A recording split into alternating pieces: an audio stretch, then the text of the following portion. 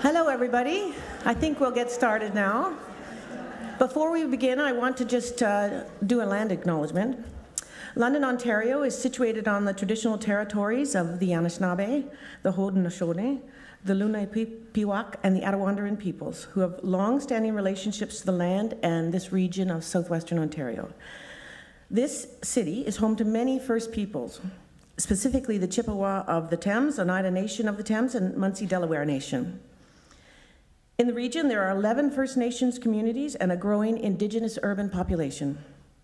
The provisions regarding the settlement of non-Indigenous peoples here are governed by a long history of treaty making, and I'll just cite the 1796 London Township Treaty in particular.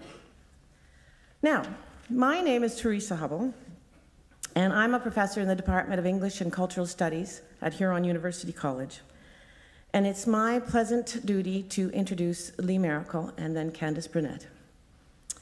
A member of the Stalo First Nation, Lee Maracle is an award-winning writer with an impressive list of publications, including both fiction and nonfiction, as well as poetry and spoken word performances.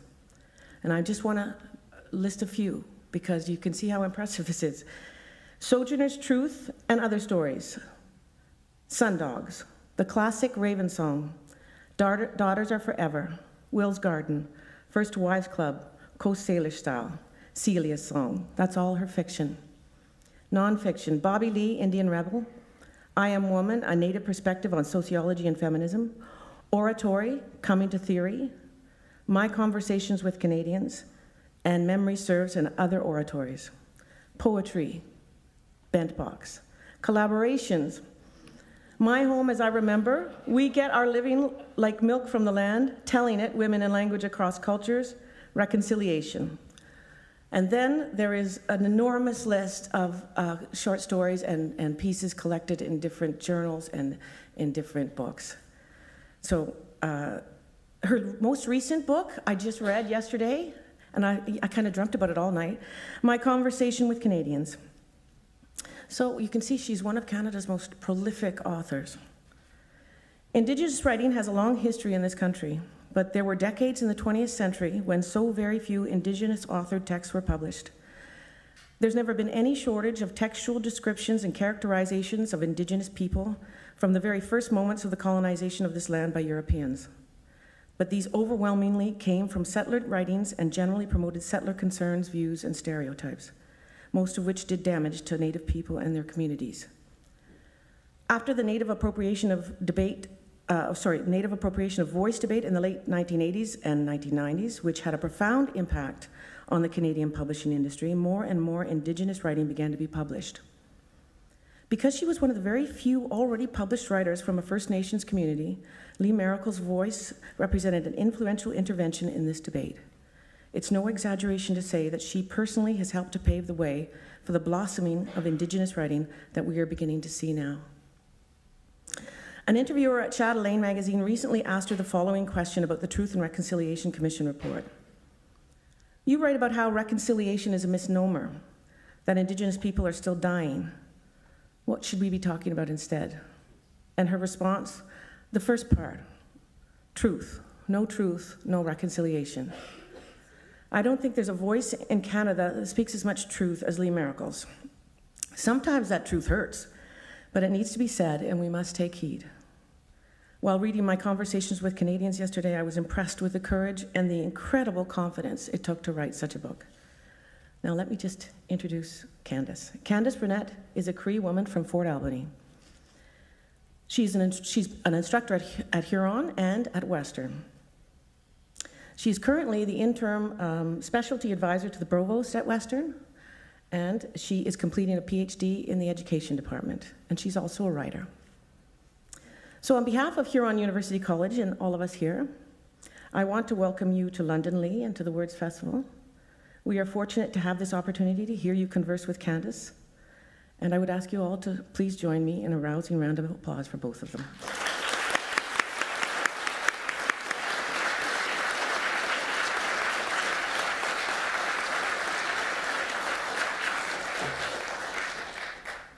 Wow, can everyone hear me? It is such an honor to sit here with you and share space. As you know, Lee, this is not the first time we've shared space before. You have been one of my teachers. I have been one of your students at U of T. You have been one of my mentors over the years. And from time to time, I still call upon you with my emails, trying to reconcile and make sense of the work that I'm doing in education.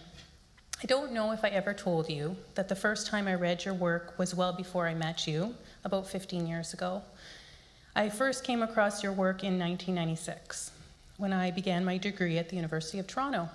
I was up in the Robarts Library stacks, and I'll never forget the first 3 words of the book, I Am Woman. It changed my life. It read, scribble, scribble, scribble. And I don't know what it was about those first 3 words, but I was immediately hooked into her storytelling.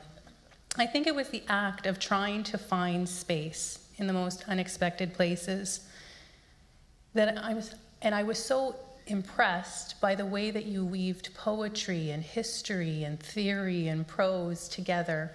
It's something that I'm still trying to figure out how to do myself. Beyond Lee's impressive and long list of accomplishments, as listed in the bio by Teresa, I know Lee on a more personal and intimate level. She's been part of my learning journey. As I mentioned, she's my teacher. She continues to be my teacher, and in just preparing for this talk, I realized how much I miss you. Yeah, me too. And how awesome it is that I can just pick up a book and feel like you're there with me. I really enjoyed reading the book, My Conversations with Canadians. It made me laugh out loud so many times. I could hear and feel your humor with me, and your endless, and I mean endless. I took a course with Lee, Oral Traditions, and she is like an encyclopedia of historical information. It's amazing how much she knows. And I was, again, awestruck by that. And I can't deny your raw ability to just tell heartbreaking truths. And it inspires me every time. I want to talk to you a little bit about that book and what compelled you to write that book. What compelled me? How do I turn this on? I'm not very good with technology. At home, I would be, it was a time when, but here you have to, sound reasonable. I was sitting with a publisher from Book Thug, Jay Millar, and he cornered me and asked me if I wanted to have lunch. I'm always eager to have lunch, so I said yeah. And so, he was young and good looking too, that helps. So I'm sitting there, and he says, what are you thinking of writing in the future? And this idea popped into my head. It's like, boom. And I swear it came from him. I said, I'd really like to do something like My Conversations with Canadians, which, didn't sound like an exciting title when I was always thinking about it. But he jumped on it right away. And he says, well, how do you think that's going to look? And I said, well, there's these questions Canadians asked me over the years. Some of them sounded really dumb and racist in the beginning, but I rethought them. And I want to write them so that I'm bringing Canadians with me to the center of wherever the hell it is we're all going together. I'm not sure where we're all going together, but I'm pretty sure that we're all going there. And in order to get there, we have to all be standing from the same starting point. So I wanted to bring you to my starting point, if that makes any sense. And he said, that sounds good. What are some of the questions? And I said, well, the first one is from this big old white guy who was probably 60, and I was 26. I was a kid. And he says to me, so what are you going to do with all us white guys? Drive us into the sea?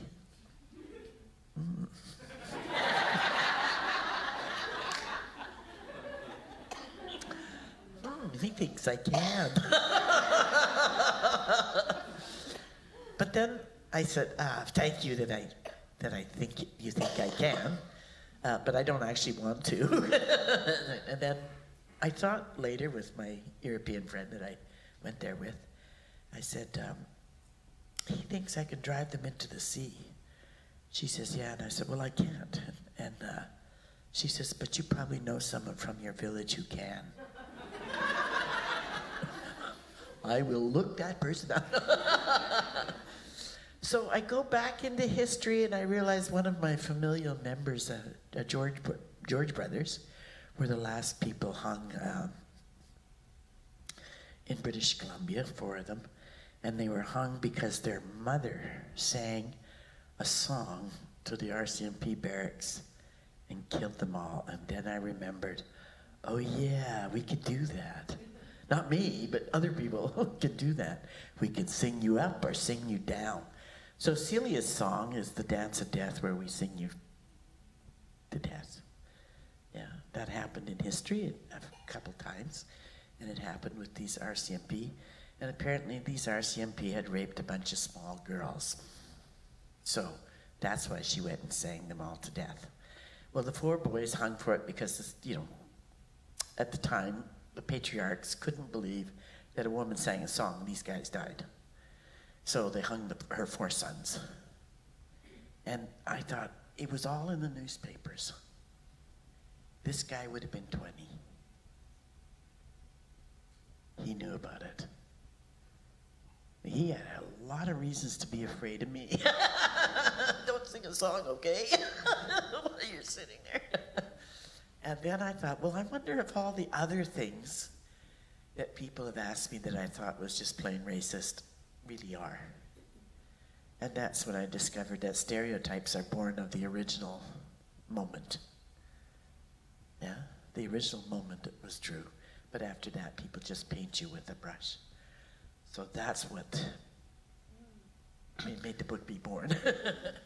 What do you hope people will take away from the book? Another way of looking at things. You know, I used to teach writing, creative writing, in University of Toronto, and I'd say, you need another point of view. What do you mean? I said, lay down on the floor. So they'd lay down on the floor, they'd think I was so weird. I'd say, what do you see? Well, the ceiling. That's a different point of view, isn't it? I'm looking at the back of the room there, and I see the sound room. And these people looking here will say, well, I see something else. So turn around. Look around, you know, like make full circle journey. So that's what I'm hoping, because that's what I've done. I've turned around to try and see it from your side of the bridge, you know, and see, okay, I get it.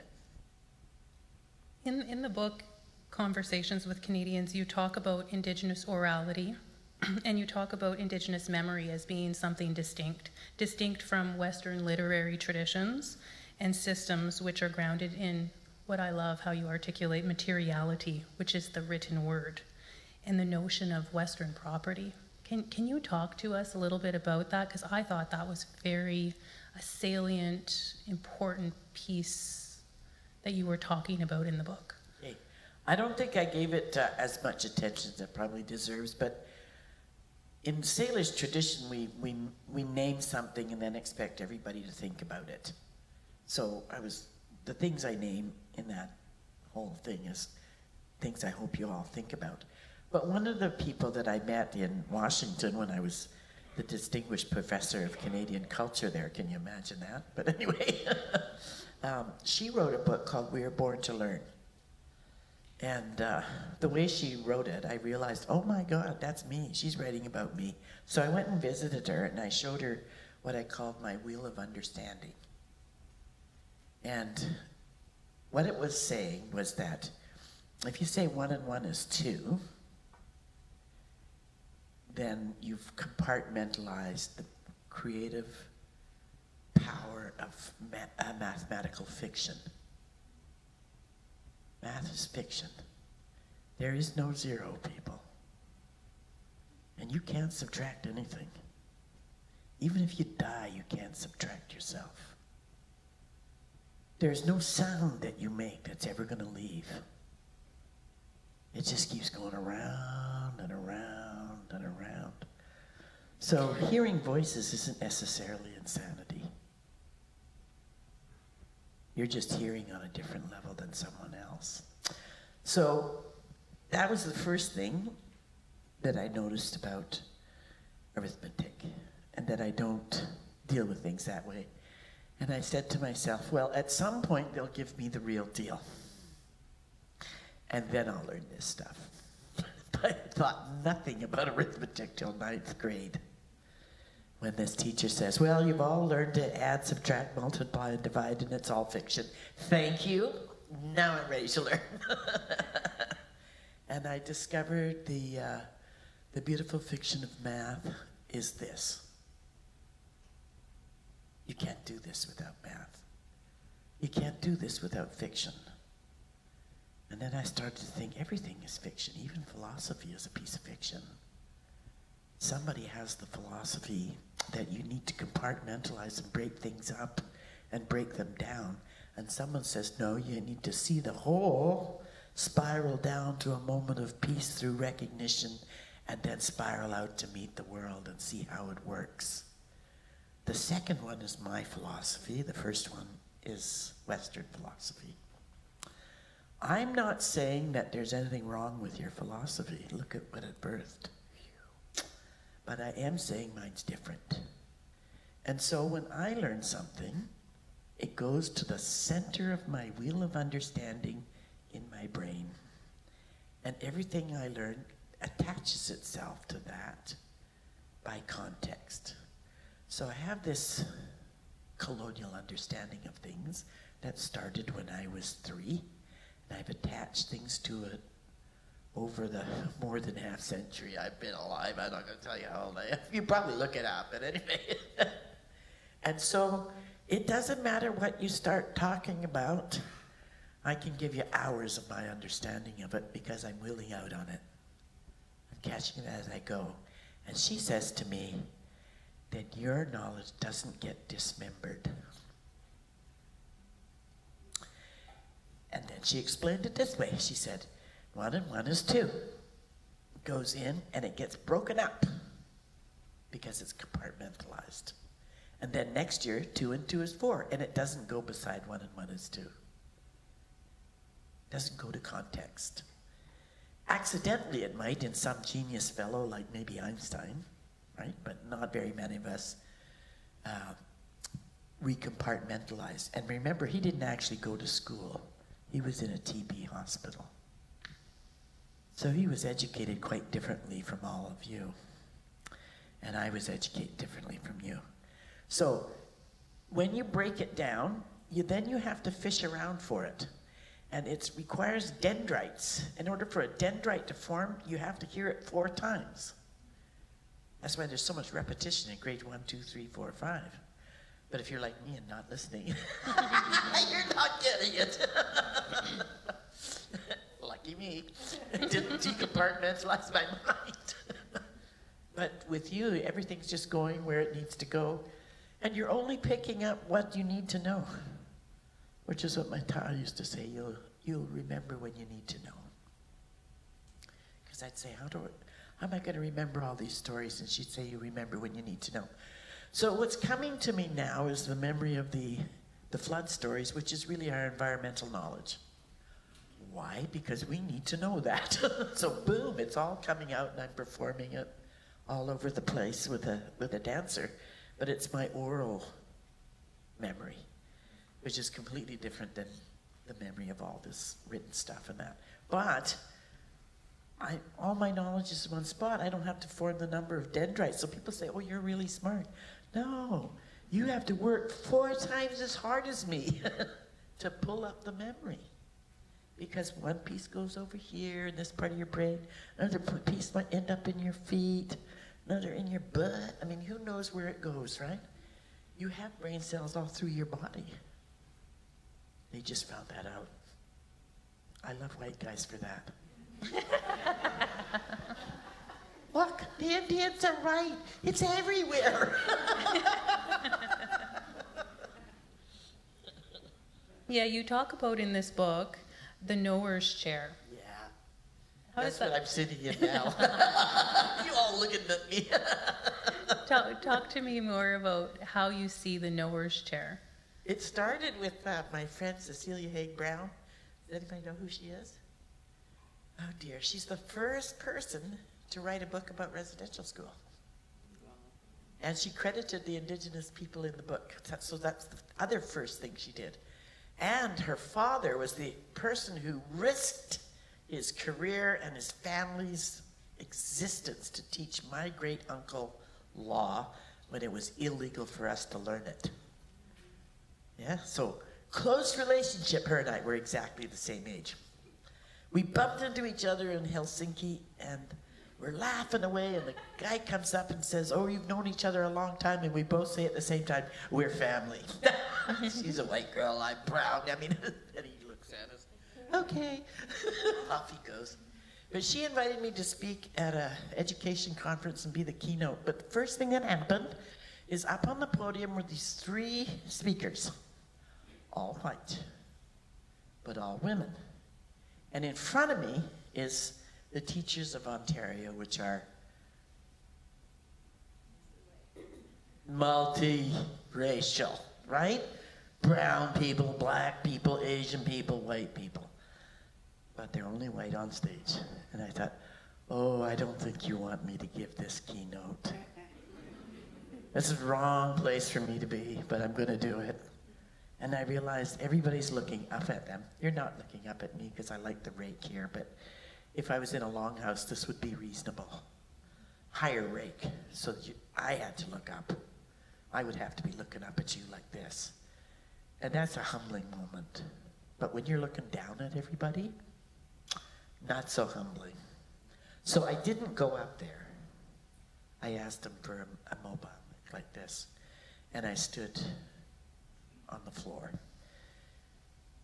And I said that 30 years ago, this has been 3 white guys. You remember that? And everybody starts clapping because most of the teachers are women, right? But I said, but they're still all white. What is wrong with this picture? What is wrong with this picture? There's the nowhere's chair, first of all. 3 of them filling it up, telling us how things are. And one of the women is talking about oratory and theater.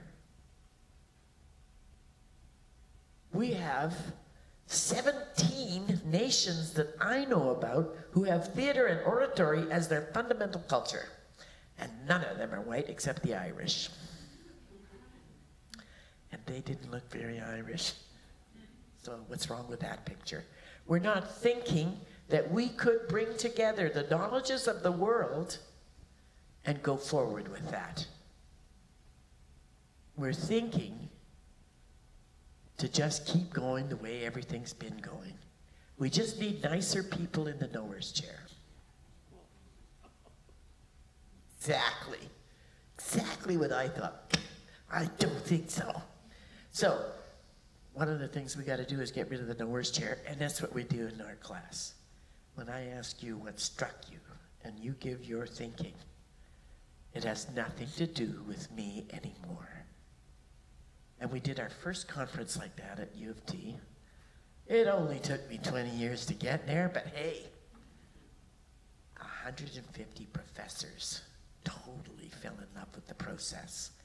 They could not stop talking about how much more they got when they used that process. Every single person ignites their own thinking, and you have no nowhere's chair. You're all sitting in concentric circles. Different way of being, different way of learning, and way more understanding comes out of it. No nowhere's chair. Get rid of the nowhere's chair. As you know, I'm working in a university system. There's lots of work happening across the sector. And I was really struck by the book and your very direct, candid way of, exposing the university's complicity with stealing and incarcerating, that word incarcerating, our knowledges and our stories, and privileging the written word over the oral, and how it's so twisted that universities are now charging Indigenous peoples to come and learn. That struck me. That was like a thunderbolt for me. Yeah, I think John Mohawk, the great orator John Mohawk, was the first person to bring to our attention that 90% of medicine is indigenous in North America. But when I was in China, they make it very plain that most of their medicine, what white people call Chinese traditional herbal medicine, is not Chinese traditional herbal medicine at all. It comes from North America and primarily from Anishinaabes. So it should be called Anishinaabe medicine. And then they showed us the greenhouse where all the medicines are still housed. They still have that greenhouse for us if we want to come and learn our medicine back. Because they bought it off us way back in 1735, somewhere around there. It took them 20 years to buy all our medicines that we had here in North America. I mean, even pansies. I mean, who thought pansies? But I remember thinking, oh my God, this is so weird. Because I do remember my time making medicine. And then I realized that we don't have as much medicine as they have out here. And then I thought, well, that has to do with the age of the land here. Just north of here is the Canadian Shield, right? That's the oldest piece of land in the world. And the youngest, pretty much, is all those mountains in British Columbia, all the way down to Baja California. So we're newbies. The land is too, so it doesn't have as many plants. We don't have as much medicine. So most of our stuff comes from the sea. But if you live at the ocean's edge and you live off the food in the ocean, you don't get as sick as other people. It's the land people that need medicine. So I started thinking about all that and thinking about how we're not credited for that, about how when they first came they couldn't even wash, and which is why they called us filthy, by the way, because we took all our clothes off to wash. It was shocking. Once a day. They couldn't believe. Because Queen Elizabeth I was the first person to shed all her clothes to wash, and she only did it once a year. And because she was the queen, she was allowed. But the rest jumped into public baths with their clothes on. You can imagine how sick they were. But even little children knew about medicine. Yeah? So that was the first thing. They acquired the medicine and then deprived us the right to practice. That was pretty smart. So now, even our languages we're purchasing back. They taped them all. When you think about it, I mean, I've never thought about it that way. Yeah. In the book, you have this story, the Johnny Whiteman story. I find that such a, because it shows this insanity over in an intergenerational way, of how this appropriation of our knowledge and stories has occurred, and how we're at this state now where it's kind of. Yeah, and it's become critical for some nations. The Schwatmik nation has lost their language forever. They have to purchase it off this guy who's still alive. And then his estate will make them buy it. I mean, that's pretty, and they took him to court over it, and of course they lost. Because he changed the milieu in which the language exists. It exists on tape. And that makes it his, not ours. And so one of the guys that could speak the language went around trying to capture storytelling as opposed to the original stories. And that's when he came to see me, and I said, well, you're supposed to tell it back different but the same. But I don't know if you were, well, you didn't have to do that in that class. No, this is a new addition to the class. Anyway, you take an original story like Atwood did with The Handmaid's Tale, straight out of the Bible, plucked a paragraph and turned it into a dystopian, a magnificent novel that is still like an energized Brady, feeding her Mediterranean habits. She lives up there on the Riviera. I mean, it's just magnificent. So I did that work with him, and they started taking the original story lines and creating new stories from it, and that's how they got back their language with story. But they've had to make up new ones. from the old. Yeah? Would you read for us? Sure. I don't know if I brought my glasses. I think they're in there. Oh, they're in here. Otherwise, I'll have to make up stuff as I go along. That'd be okay, too.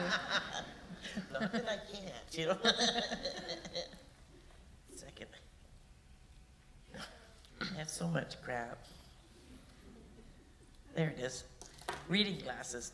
One time I couldn't find them, and this lady loaned me hers, and 5 years later I did the same thing, same lady. So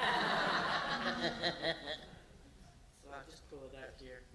This is Hamilton, and I just want to read this little bit on Hamilton because it's so different.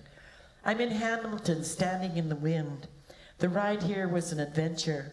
A transport truck spilled its cargo on the highway. Well, that's not unusual, but we had to find a different route to our venue, so the trip took an extra hour. I worried about being late.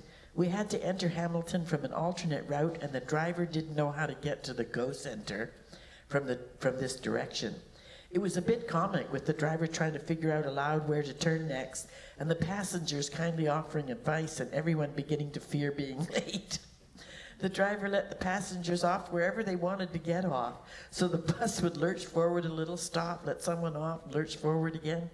One or two of the passengers were actually let out in the middle of the block at some store or other. In the end, I was let off at a random pair of crossroads named King and John. Close to the Go Centre, only I was not clear that I was near the Go Centre. My driver found me via cell phone. Hurrah for math. Fiction can hothouse your reality. Whether it's science fiction or literary fiction or mathematical fiction, it can alter reality and drive change. Even that was comic. I want some more.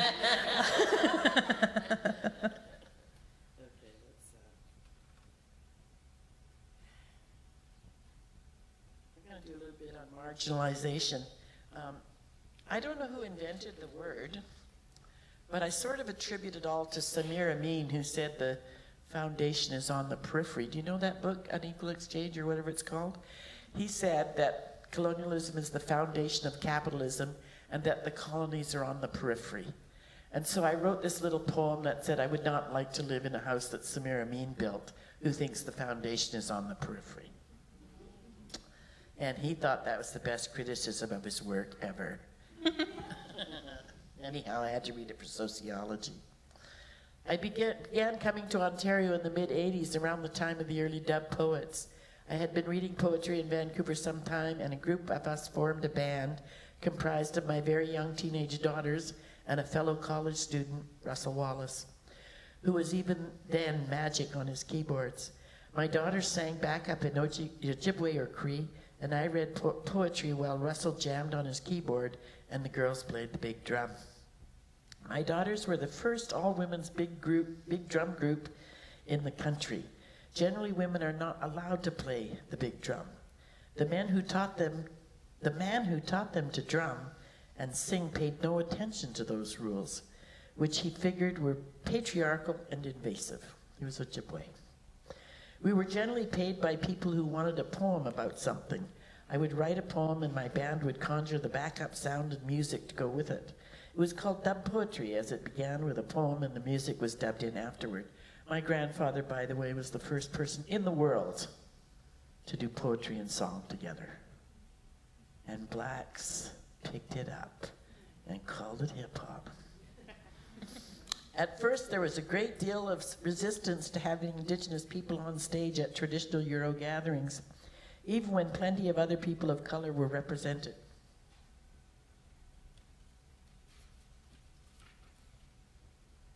Our music was referred to as lexically running meaningless vocables. So, actually, I gotta tell you this story. We did this song, and I talked about lexically running meaningless vocables, and the guy who turned that phrase was sitting in the front. And I said, but he doesn't know that, European music is made of the same thing. John Lennon was at this powwow, And these guys were singing, and then my girls go, you know, they start that push-up. And he says to him, what are they saying? He says, you don't know. No. He says, they're saying, love me do. Really? I said, yeah. Listen to it. So they listen to it, and it goes, love, love me do. And so they do this push-up, this Cree push-up to the tune of Love Me Do. And of course, all the native people at the gathering are laughing, but none of the white people. They're just so furious that I did this to John Lennon. I said, it's the first bit of appropriation. But you know, of course, it's totally not true. I mean, I'm just tongue-in-cheeking it all the way. And I said that they were lexically running meaningless vocables to us. Because that's not our language. Love me too. What does that mean? Anyhow, stop there. I understand you're writing a new book with your daughters. Did you bring it with you as a poetry book? Is that right? Or yeah, it is a poetry book, and I wish I had brought the manuscript. Doggone, there's the funniest poem about falling in love in there ever. But maybe I could just tell you the story. We start off with colonization and end with falling in love. The book is called Hope Matters, and the title poem was written by Kalumpa, who's my second daughter. And she also writes the end poem. But in the middle of all this is this, I'm 65, I think. There was this big storm in Toronto. It was flooded. I couldn't get on the subway, so we sat in this bar, 100 of us, students and whatnot, waiting for the dredgers to drain the subway so we could ride home, because the roads were flooded too, the buses couldn't run, trains were stuck. I mean, Toronto was a mess. And so we're getting all snapped up on beer there. I'm trying to go slow because you never know how long it's going to take. But we finally get on the subway and we go home. And I'm walking home and I'm thinking of this guy that I totally loved when I was a teenager. And then we meet up on the net. And he's still as handsome as ever. And he's still as wonderful as ever. And I think, oh my God, I'm falling in love again. Probably it was the storm. Oh my God, I'm getting hot. Oh my God, I'm wet inside and out. Oh my God, I'm a dirty old lady. And so on. I'm not sure how to respond to this. I'll say one more thing. As I get off the bus, the driver says to me, "You're glorious." It's because I'm hot.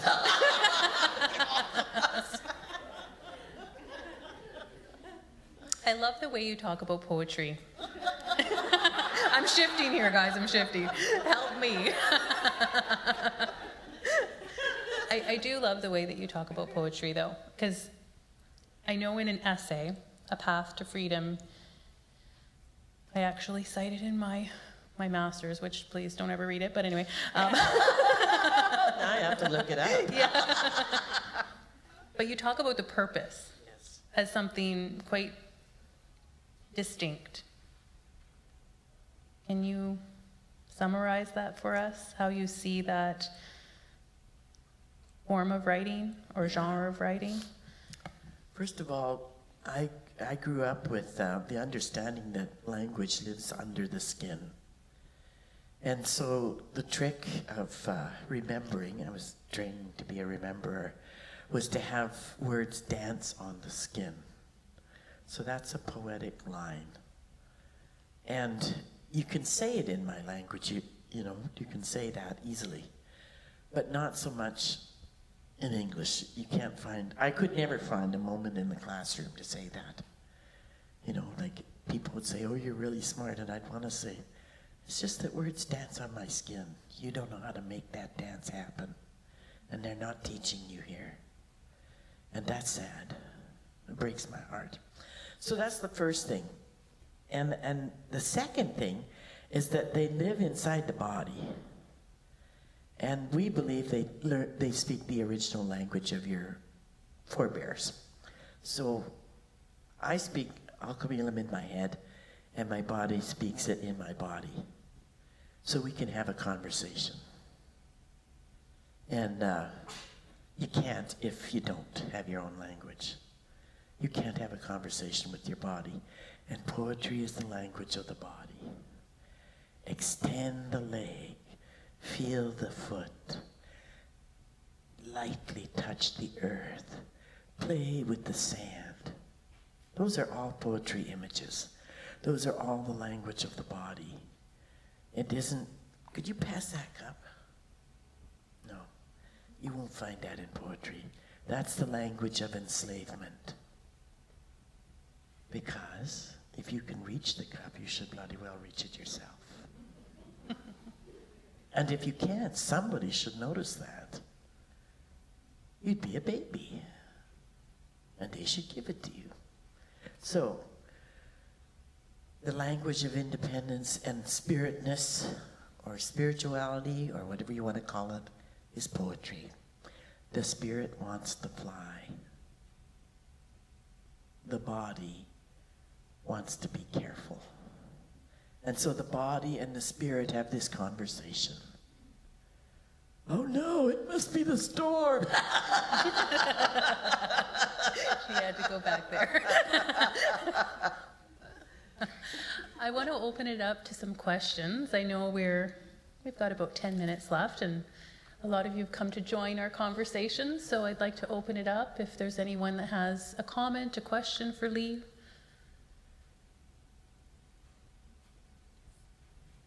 Should I bring this over? I woke up finally, and I thought of myself as a driftwood. How does that word digest into your It life? needs a verb. We're about the verbs. You know, we were talking about metaphor one day, and we were trying to get a translation for what we were doing in the language school, and someone said, "One step at a time." And I started to laugh. And this other guy who was a language speaker started to laugh. Now we're speaking two different languages. He's Okanagan, I'm Alkabilam. But he says, "Yeah, that's not a good metaphor." And this woman says, "Why?" And he says, "Well, we're supposed to be cruising all the time. If you're going one step at a time, that means your old tires are pushing you, and they can only make you go one step at a time. So you're kind of this troglodyte that doesn't want to move." But in English, it's a positive. Because stasis is where you begin. Positive begins with posit, which is to hold things still. So driftwood without a verb is a still dead wood log, which doesn't sit very well with me. I'd rather it be floating down the river to the sea, crashing through the canyon, knocking rocks off their shelves, banging on the other trees as they go, and then sailing out to that mouth of that river 20 miles wide and trying to look for a place on the shore to rest.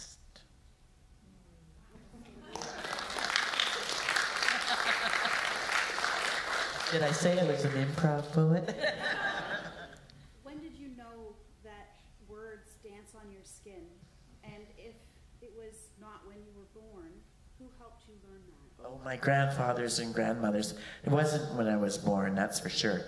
But we do teach our children to speak early. I got film of my granddaughters and my daughters speaking at 3.5 months. Now, they say in every book I've ever read that you're 2 before you learn to speak, but that's because nobody's actually teaching you. The first thing we learn is a song. Oh,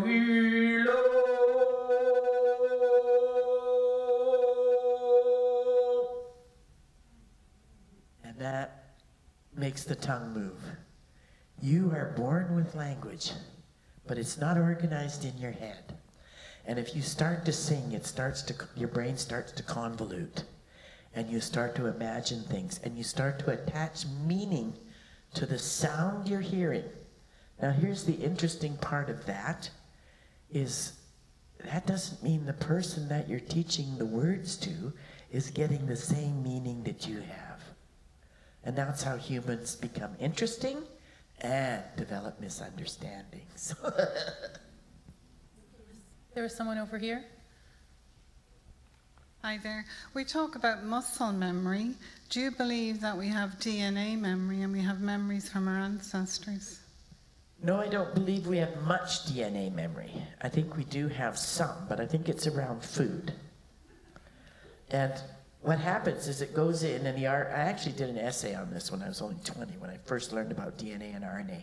It goes in, and the RNA looks at it and says, okay, I know what that is. It's wheat. We need so many vitamin Bs, so many minerals, so many enzymes, so many amino acids. We'll bust it up, and part of it will go out the poop chute if you want, and the other rest will go in the bloodstream.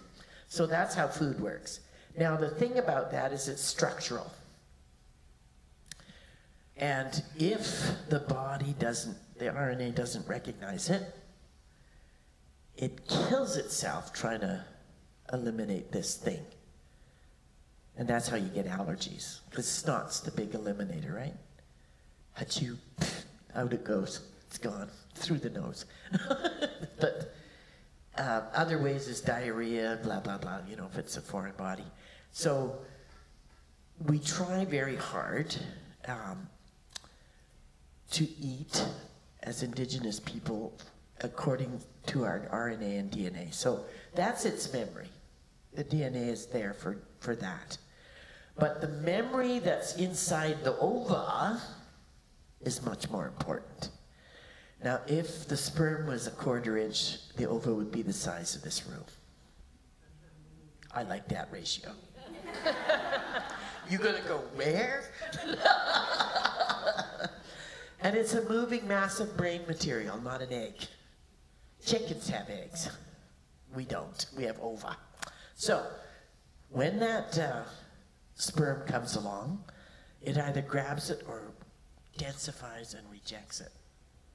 They filmed it, you know. I don't know about the woman who volunteered for that, but there you go. She had a little camera inside there. So that's how birth happens. And inside that brain is the capacity to create a human being and the memory of all time of that human being. It's very specific. And it's through the mother. So if you say, oh, in my past life I was a cowgirl. No, you just remember one of your grandmas. You don't have a past life. Or maybe you do, I don't know. But, you know, we have memory of all time inside our bodies. So we can think things that our ancestors said. And you could say, where the hell did that come from? Oh, well, and you just go on. Yeah, that's in the muscle.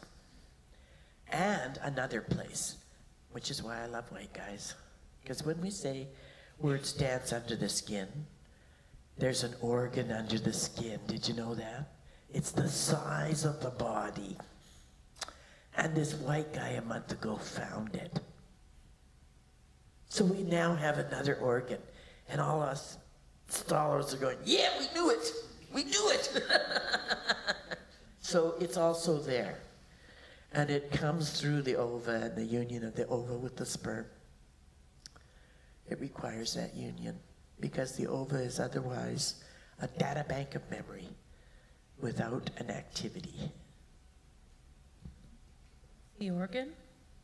There's no name for it Oh, yet. there's no name for it. They have to figure out what this organ actually does. Okay. I'm telling you what it does. We'll see if I'm right. 20 years from now, they'll know. Fascinating. We have time for one more question. Yes, go ahead, Teresa. This might be a difficult question, and I know you said that when you were talking that you didn't know where we were going. But after reading this book, I spent the evening thinking about where are we going? Where should we go? So I wonder if you could take some time and just to imagine where should we be on Turtle Island in 50 years? Yeah, I haven't had that conversation with 167 nations in Takaranto yet. So not going to decide on that. That's why I don't know where we're going. I do know where I want to go, but that's a whole nother question. When my children were small, I wanted them to be doctors and lawyers. That's not what I got. But I never told them that till they got something completely different. Once they decided where they were going, I just helped them get there. So, no, I'm not going to give you that part of my imagination. I still encourage Canadians to start talking to each other across culture, across race, across gender, across ability, and make a plan of where they're going. And then when we get a lot of Canadians going somewhere, we can start meeting around the larger picture. Where I want to go might be where nobody else wants to go. Beautiful.